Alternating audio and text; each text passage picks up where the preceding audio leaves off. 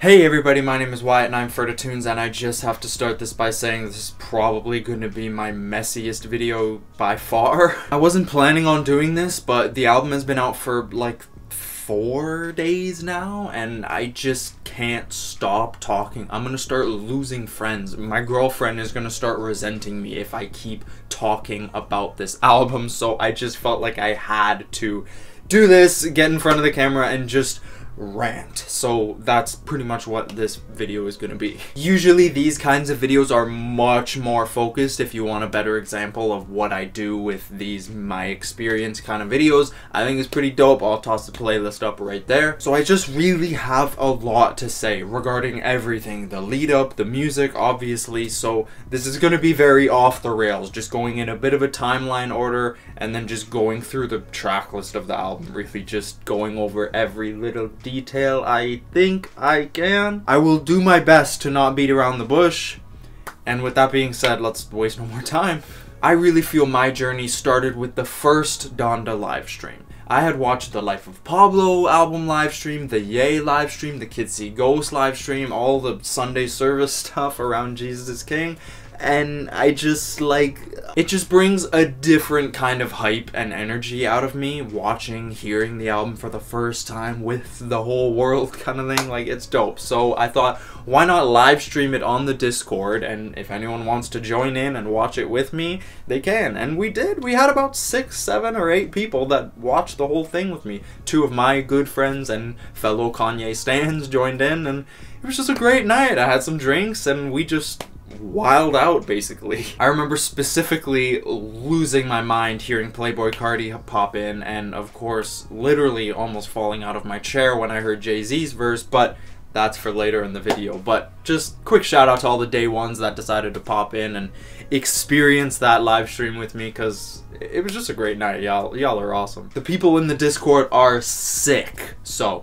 again, you should join. Anyways, the second stream, I didn't have time to watch the full thing, but my girlfriend and I did have some time. We said, oh, it's live right now, let's tune in. And I ended up hearing the Griselda song, and again, we'll get to that later, and a bit of Jesus Lord, and my excitement just fucking skyrocketed. I thought this album is going to be unreal. The third stream I didn't get to catch at all. I was asleep. And I woke up to see that Kanye replaced Jay-Z's verse with DaBaby's, and he took Kid Cudi off of Moon, and all this shit. And when I tell you, I literally felt sick in my stomach when I heard that. Yeah. I genuinely started to lose hope with the album when I heard just those 2 things. I was like, what is happening? Is this guy ruining his own album like he did with Yandi and Jesus is King?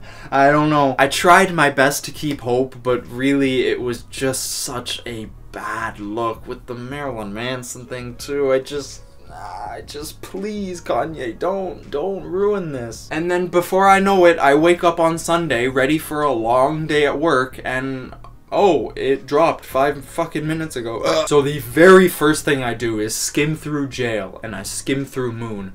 Okay, Kid Cudi's still there. Okay, Jay-Z's there. DaBaby's not there. And already I'm like, okay, I'm back on it, we got it. So I go to work for a 10-hour shift, and I basically just keep all of the songs that I knew and loved from the version 2, the second live stream. I had downloaded that and tried not to abuse it too much because I was very excited, but I just couldn't help it. So I just had a bunch of those songs on repeat, and basically I work on a family playland kind of farm thing, so I'm just driving families around on a tractor, and I basically just kept all the songs on repeat that I had known and loved from the second live stream. And when I tell you, I was driving that tractor, families in the cart behind me, and I'm just screaming, guess who's going to jail tonight? I couldn't. Every single co-worker that I spoke to just got an earful and a half about this album, and I was just anticipating. It was the longest day of my life, and I finally get home, find the time, prop down, roll something, good headphones, let's go, front to back listen. So this isn't a diving in, so I'm not gonna go over how my first listen went. I've listened to the album God knows how many times now, so I'm just gonna get into not even a review, just really my overview of my thoughts on every track, things that I think could be tweaked, things that were perfect. So starting with Donda Chant, I don't fucking know, man. I don't really know my thoughts on this yet. Like, it's definitely a very weird and almost intimidating way to start an album, but it's not really the weirdest I've ever heard, so I don't know. Jail. One of his best fucking songs ever. Like, this thing rocks. This thing is a fucking anthem. Matter of fact, I've been saying, fuck it. This is the We Will Rock You of this generation. I don't know, man. Like, I loved Jay-Z's verse. He killed it. The wordplay off the chain. He literally effortlessly killed that shit and dropped iconic lines, as well as just simple tongue-in-cheeks, as well as some that I can see are going over a lot of people's heads. Just literally an anthemic song. The energy, the sonics, the everything is unfucking real. Now, I won't waste time at the very end of the video going over all the part 2s of the song, so I'll just do that with each song as they come up. Part 2 of Jail. I don't think I've ever deleted a song out of my library, even if I fucking hate it. It just feels inauthentic to not have the whole album there. But, oh wow, just like that, it's gone. Now for me, it's been fuck DaBaby ever since the homophobic comments, and just his music has just gotten just more and more dog shit as the months go by. But I'd be lying if I said he had a bad verse. But why the fuck does anyone think he sounds even slightly good on this song? And I mean it when I say I would rather have a dog water Jay-Z verse than have DaBaby's best verse on here. Like, I don't care. He sounds like shit on this song. And if that really is Marilyn Manson vocals added on, yeah, Jail Part 2 kind of sounds like if you laid a Picasso on the floor and just got a garbage bag filled and was just poked a hole and were just spraying a little bit of garbage juice all over it. Just like, what the fuck were you thinking? Anyways, God breathed on the rest of this album, and speaking of God breathed, Yeezus vibes to the max. And aside from the one line, God the Father like Maury, like, the track is great. It does drag though. I'm not really sure why the outro is so long, considering nothing really new comes in. It just kind of puts you in this trance, and the sonics are good enough to, you know, keep me there, but I just feel like it's a little unnecessary. And the guest vocalist on there is just such a nice addition. I'm gonna try and make as little edits as I possible. Help me, help you. We'll just fucking rip this out. So, Off the Grid next. Absolutely one of his hardest bangers probably ever. Cardi was such a perfect addition. Like, his ad-libs were, I don't know what the fuck his ad-libs were saying, but it goes so fucking hard. You're touching my ribs! Touching my bitch! Oh, the drill bass line that comes in on the second hook is just... And Fivio Foreign went fucking crazy. Like, I had heard a few of his songs before, and I just thought, like, yeah, kind of cool. What the fuck? Where the fuck did this come from? And Kanye went fucking nuts too. They both just spazzed. Aside from the, I talk to God every day, that's my bestie. That's the one line. Bro, everything else, crazy. Now, Hurricane, The Weeknd, blessed the vocals. My lord, he sounds so fucking nice. I really like Lil Baby's verse. It gets into this, it's still, it feels so airy and spacious and godlike, but it's such a banger. But Ye's verse flew over my head for a little while. He fucking spazzed. Like, I don't know what I was hearing at first, but it took me a while to really hear how hard he was going in that verse. I love how the final beat came out. It's so nice and smooth, but hard-hitting and elegant. The only thing I wish, and maybe I just haven't really gotten used to it yet, but the large choir background vocals that come in at the climax of the hook, they get a little chopped up, and the "don't let me drown," and then I just feel like it cuts a little too early. I don't know, maybe, again, I probably just haven't gotten used to it, but that's the only part. Everything else, the song came out fire. And again, that's me being hella nitpicky, which is gonna come up quite a bit in these, literally the nanosecond little thing that I'm like, you could tweak that a bit, and then the song would be perfection. but praise God. Woo! Donda's intro leading into the "It Cannot Always Be Night." Boom. Holy fuck! This is like one of the hardest things I've ever heard. Travis kills it, but Kanye's hook on there, oh my god, that flow. Praise God, walking out the graveyard back to life. Oh man, I'm fucking losing it over here. Alright, but Baby Keem's verse, I wasn't really sure at first, and it is very messy, but it goes fucking hard. He was flowing on there, and as much as it makes me laugh, I do really love the bada-da-bada-da-boom, bada-da-boom. He really did bada-da-bing on there, bro. Like, I don't know. Now, Jonah was the first hook on the album from the first listening party that just drilled into my brain. It is so... like everything. It's amazing, that hook. I'm still not sure if I'm in love with the beeping, the bim bim bing that's like laid through the verses. Still not sure. Again, I just don't know if I've gotten used to it yet, but it does seem like a very odd placement, and I do always expect like drums or something to kind of come in around Lil Durk's verse and give the song this extra oomph. So this is definitely one that I think could be perfected, and there's quite a few things that could be just touched up on, and then it'll be easily up there with some of the other great songs on here. But the potential is there, so really, this is still a fucking great track. I just think there's a little, you know, could be. Okay is pretty good. It is good. It's just nowhere near as exciting or fun or luscious or anything as the other tracks are. It was really cool to see Yachty on there, and I really like the girl in the part 2 version. She sounded great, but I just feel like this track overall could have had a lot more oomph to it. It just feels like a little bit of a lull in the track list, but it's still good. Now, Junya is such a fucking slap, bro. I don't know. I love it. This had the whole lot of red effect on me. Like, I just was like, at first.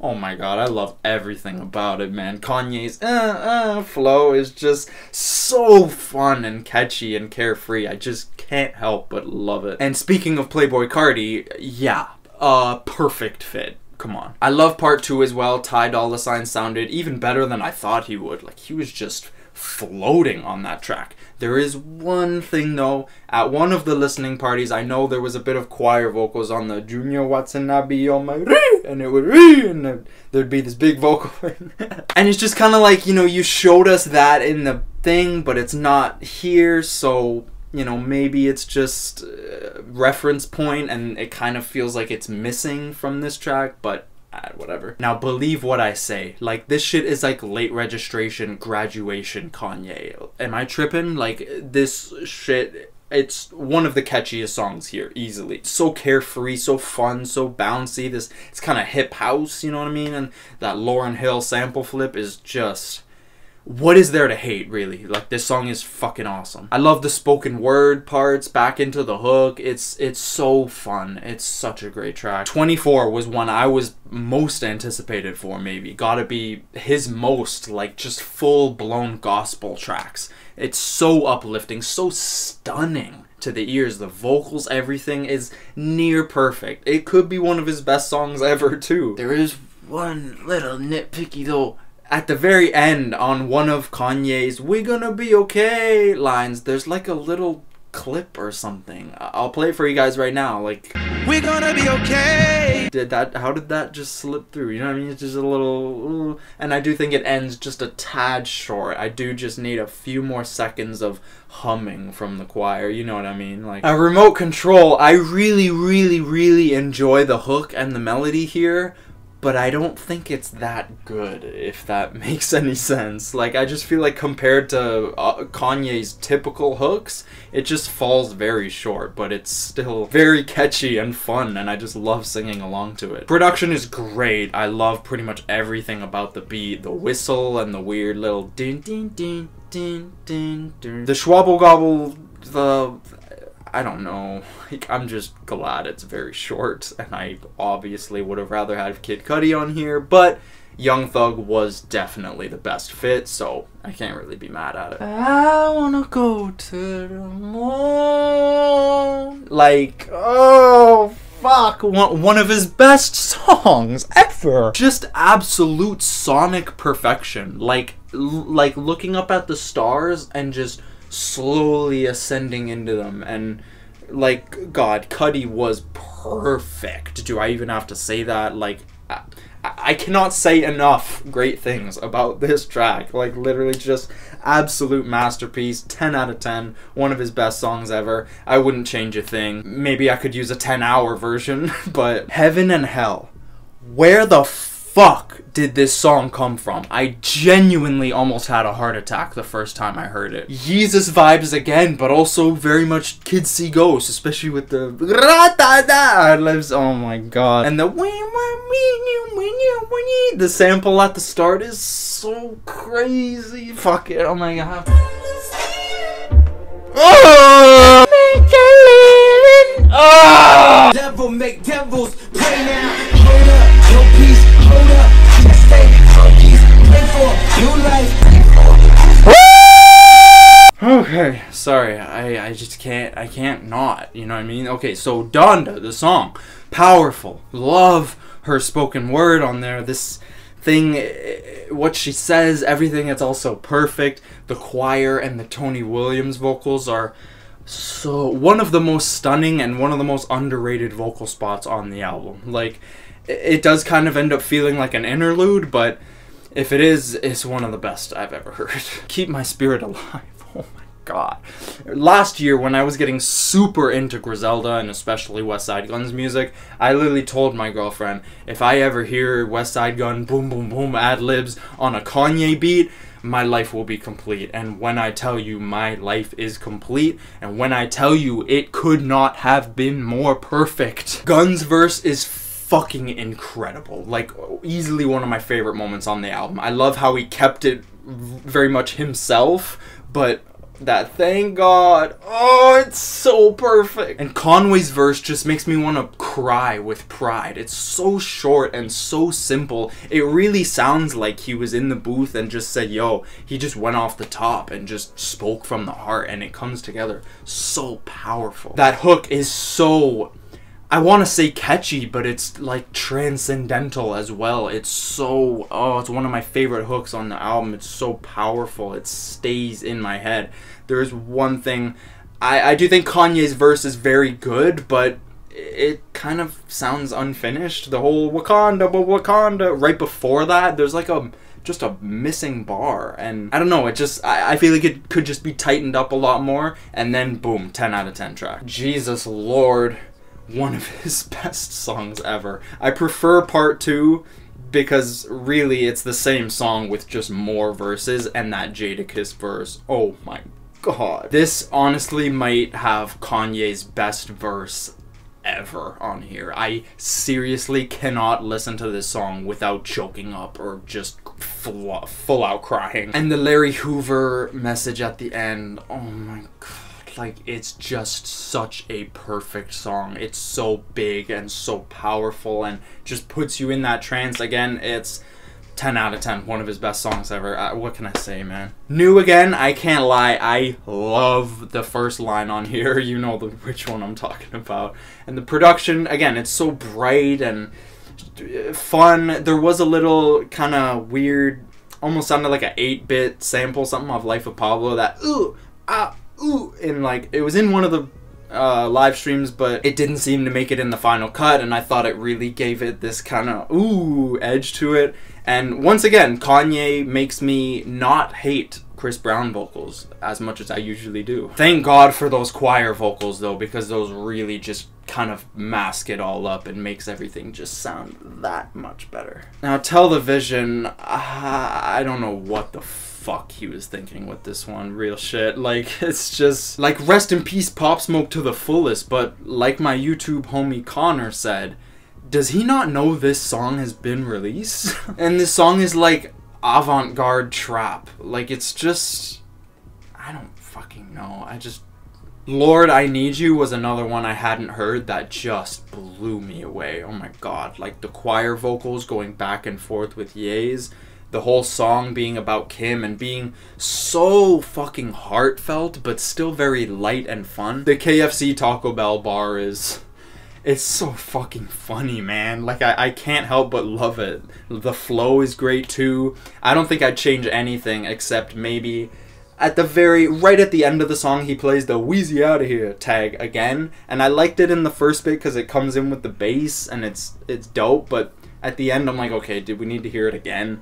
Again, that's just me being nitpicky as hell, but really, this song was just so fucking great. Pure Souls, I've seen mixed receptions on this song, and I do not fucking get it.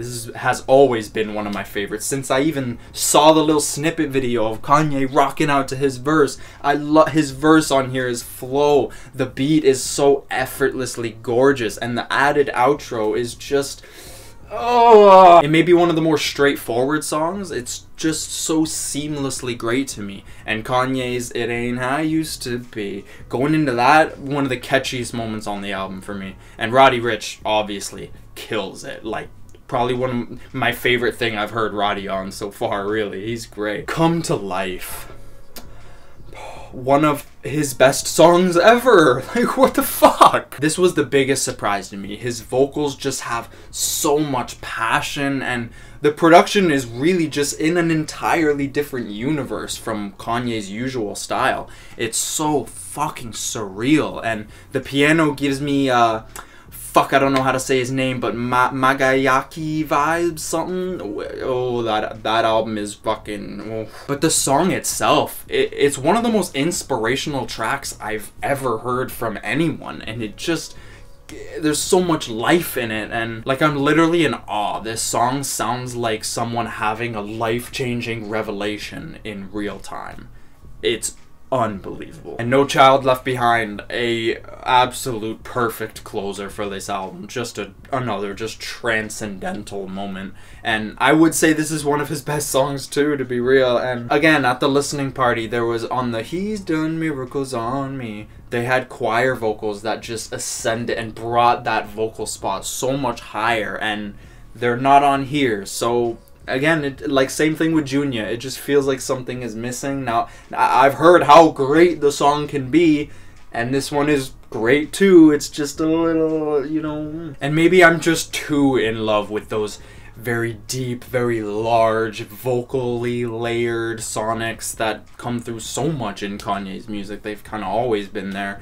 Like, even with the Hurricane thing, how they come in so glorious, and then he just cuts it, and I'm like, oh, I don't know if I love that momentum, you know what I mean? But again, maybe I just love that shit too much. Oh, fuck. Okay, yeah, I told y'all this was gonna be a fucked video. I feel like there's adrenaline just coming out of every part of my body. Overall, I am very happy with this album, and it definitely is messy, and it doesn't really feel like a very cohesive album, but the songs here are just... there's so many songs that I think are some of his best ever. And I kind of like that there's so much music here, because like with all the many albums that he has cancelled and songs that have leaked or have been rumored to come out, like Buddy said he has how many songs with Kendrick Lamar and Young Thug, and come on, like shit that we're never gonna hear. He kind of just said, yo, fuck it, I'm gonna give y'all everything with this one. And glory be to God, I couldn't be happier with just that alone. Even if there's a lot of messy moments, and I think the strongest like flaw for me is his verse on Keep My Spirit Alive just being pretty messy. It's just starts so strong, and other than that, I mentioned every other little tweak that I would make. I have hopes that he'll give this the Life of Pablo treatment and like update it over the next few months. If you do, you'll get another video from me probably at the end of it. But man, I am hoping he does that, because I'll never forget when that started happening and he started updating it, and I was like, oh my god, he's making this album so much better than it already was. If that happens with this, man, like, this could be Kanye's best. Am I tripping? Maybe I'm just caught up in the hype, but holy shit. It's definitely too early to say that, but what else can I say? Thank you so much for joining me. If you made it this far, bro, you are Ferda team for real, because I'm literally just losing my mind over here. Just decided, yeah. Join the Discord. Please join the Discord. I love it. I love talking with you guys all the time. It's great. It's great. The community is just perfect. Y'all are fucking amazing. Follow me on Twitter. Come talk some shit with me on Instagram. All that good stuff. I love you, and we'll see you in the next one. The part 2 of diving in last week coming soon. Much love.